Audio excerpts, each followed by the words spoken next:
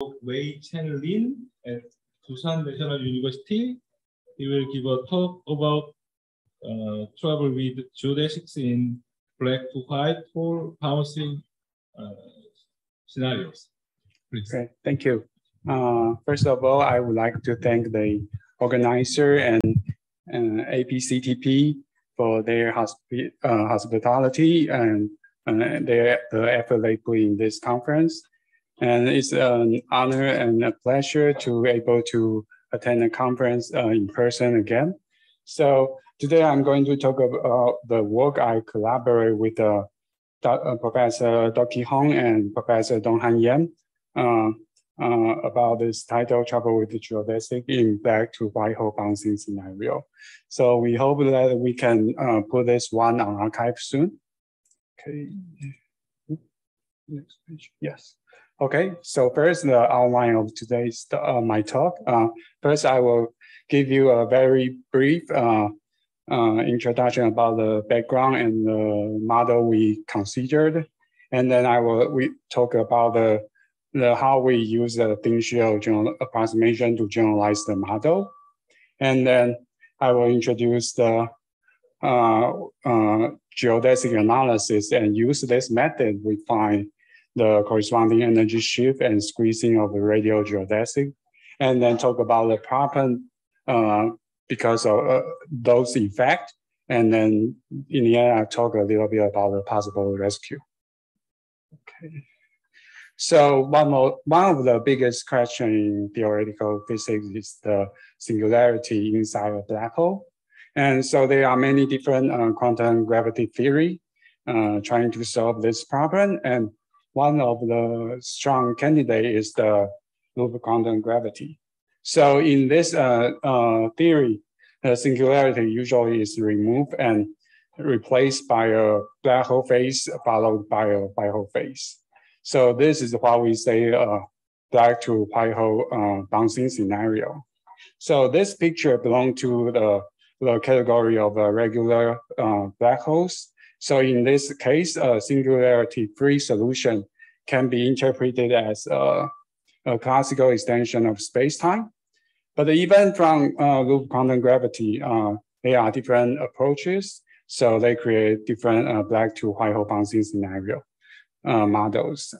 So in this work, what we consider actually is this BNN model.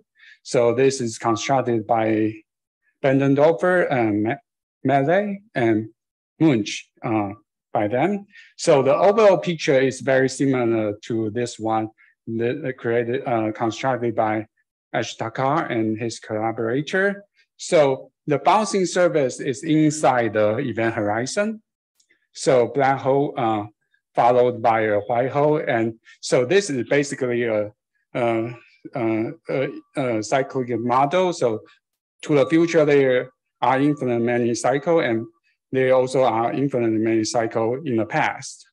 So what's the differences is that in Ashitaka's model, all of the mass of the black holes and white holes are all the same.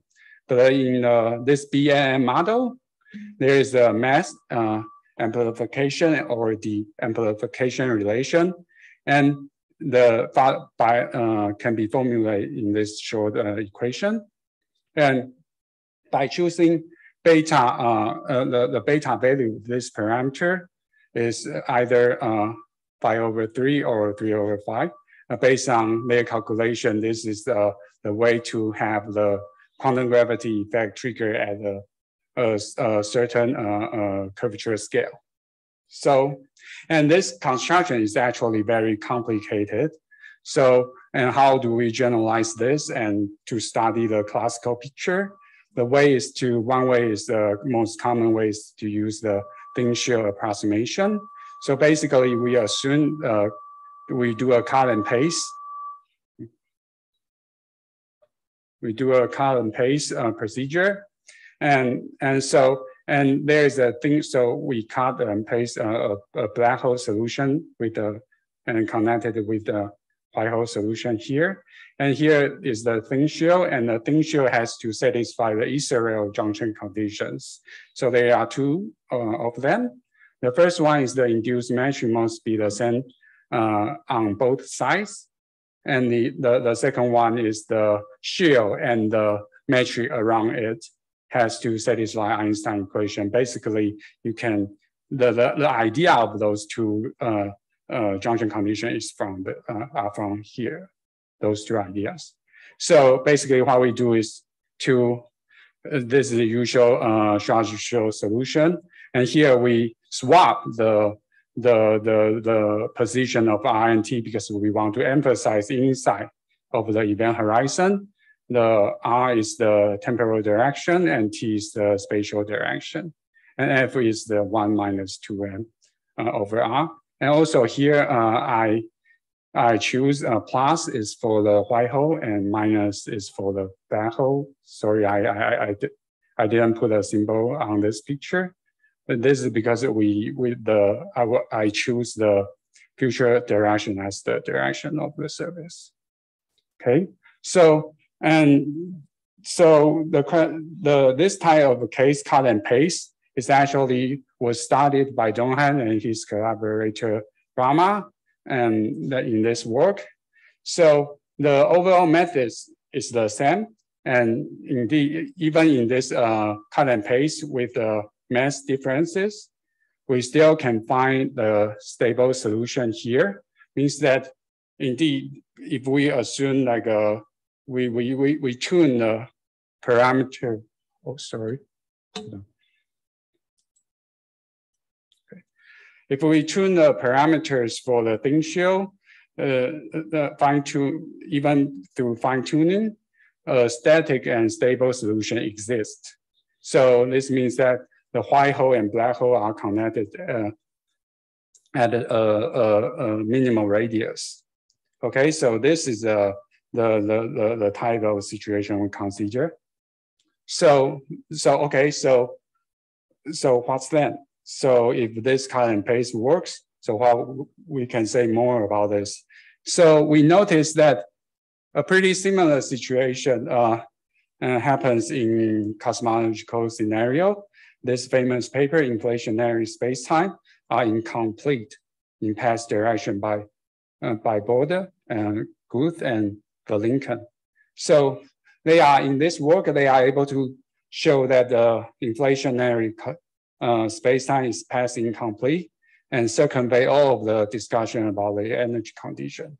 So basically, it's that the inflationary scenario is past incomplete because any test particle, massive or massless, can be infinitely Blue shifted within the, okay, so for massive particle is within its finite proper time. Okay, so this their result can be also applied to cosmological cycling model with average Hubble expansion rate greater than 0. So this is a model recently promoted by Ijesh and Stanhart. Okay, so then because this idea, we want to see that if we are able to gain some new information or the result based on this geodesic analysis. So, okay, so if we want to, based on the first junction condition, we have to connect the two black hole and white hole smoothly. So this actually implies that the geodesic also have to cross the thin shield smoothly. So this is what we call the no cusp condition. So because this is Schwarzschild solution, so we know the radial geodesic, the forward velocity of the radial geodesic. We know the exact form of them. So it can be it's just simply written in this way. And the E is the energy density of the test particle, and R is for bounded geodesic. The R is the maximum radius reached by those particles. So we want to connect the geodesic solution smoothly. So, but notice that we are using a different coordinate system, so we have to find a coordinate independent way to formulate this condition. So this is why we use this gamma, the inner product of the two fold velocities. So one of the fold velocity we choose is this special trajectory. It's actually belong to a radial geodesic. So this is actually those geodesics always stay inside the interior of the black hole and white hole. They never go outside of the event horizon, even through the white hole process. So we choose, so we formulate the no cusp condition in this way. And then by simple calculation, we can get this conclusion. This is what we call the energy shift result. So in order to connect the geodesic smoothly, so the energy changed for the test particle for the geodesic. So what does this mean? And remember, for bounded state, those E is related to the maximal radius reached by the geodesic. And here we just simplify this F vector because usually, because in the usual discussion, the B is very small. So compared to the, so we can simplify to this form. So easier algebraically. So from this algebraic equation, probably you need to do some back of envelope calculation, and you can have this conclusion that in this sense, the bounded time-like geodesic become closer to the event horizon in a mass decreasing direction. So the come closer means that the maximal radius reduce after each cycle. And then what? So what then? Because remember the model we consider is actually this kind of cyclic model. There are infinite many of the cycle in this type of model. So if we consider that the mass is always decreasing in one direction, this actually we can show that by a given finite number of cycle, all of the bounded geodesic in one state, they will be all squeezed inside the range of the stretch horizon.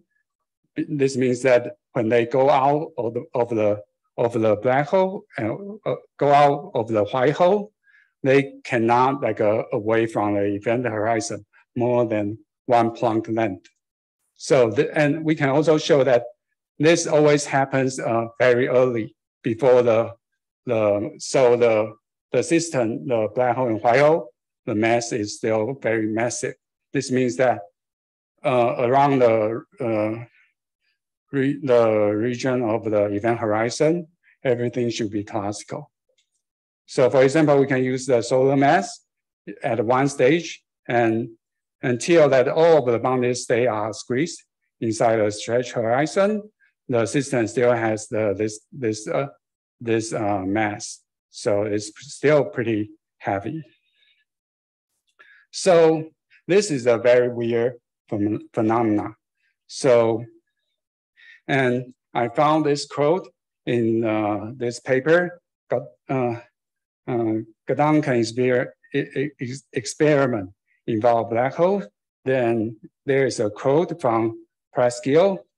Apparent contradiction can always be traced to unsubstantiated assumptions about physics at or beyond the Planck scale.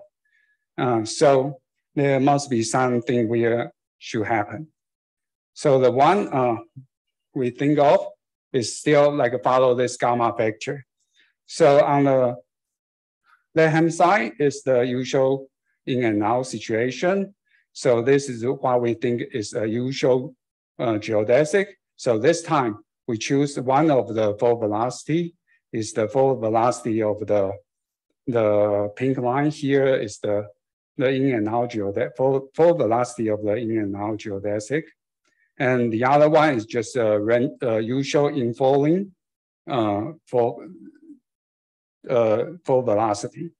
So if we do this calculation to calculate this gamma vector, the green arrow here means that the calculation, the number is is some like a finite number fairly fall into some reasonable range. And this one is problematic because this is right at the event horizon of the white hole. So this calculation actually is explode at this place. But it is okay because how do we find a physical reasonable trajectory able to move in this way and fall into a black hole or move away to the future infinity. So this type is okay, but in this so the problematic here is that the trajectory to have this full velocity they are also itself is bad. But the situation here is that whenever the infalling object meet this type of a geodesic, all of this calculation, the gamma factor is always very close. So gamma factor is very large. This means that the relative velocity between the geodesic and this infalling object approach to speed of light. And here, because this is the Planck scale difference between the black hole system and the Planck length, so it's the Planck mass. So the difference is the of order of the black hole and the Planck mass difference. So this means that the interaction must be very strong, indicate the instability of this kind of space-time structure.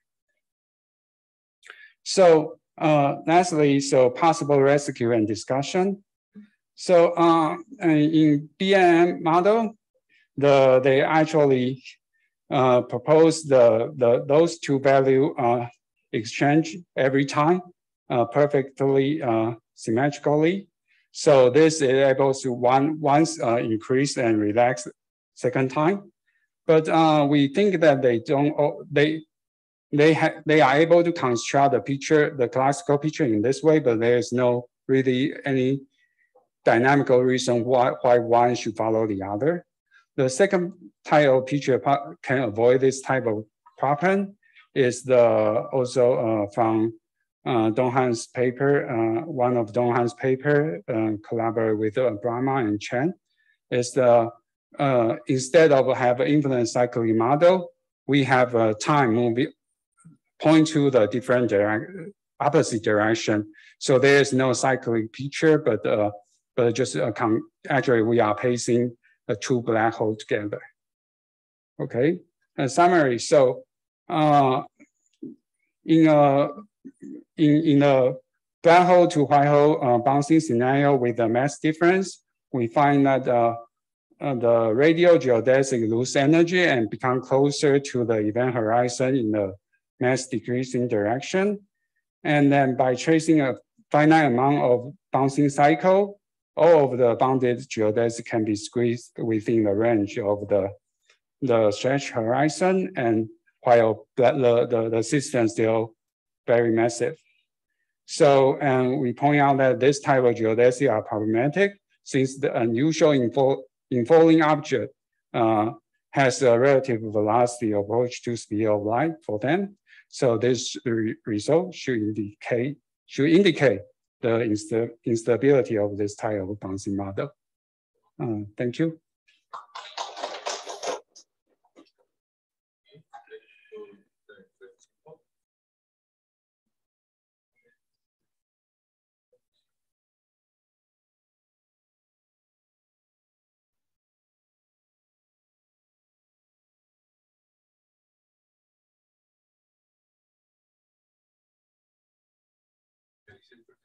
Okay.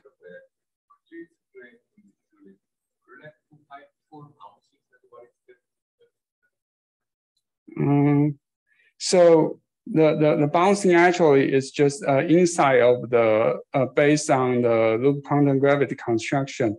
The black hole, the singularity is R equal to 0 singularity point is removed and replaced by a transition surface and connected to a white hole face. So there is no equal to 0 singularity at all, because And the idea is that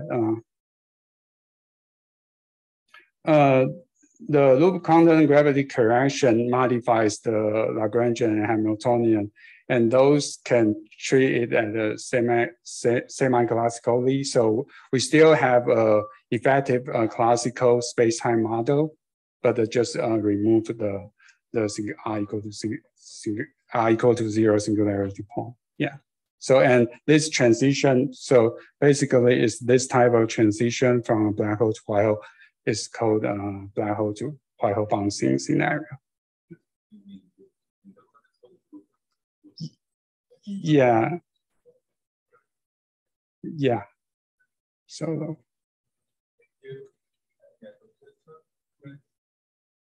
And thanks again. Sure. Thank you.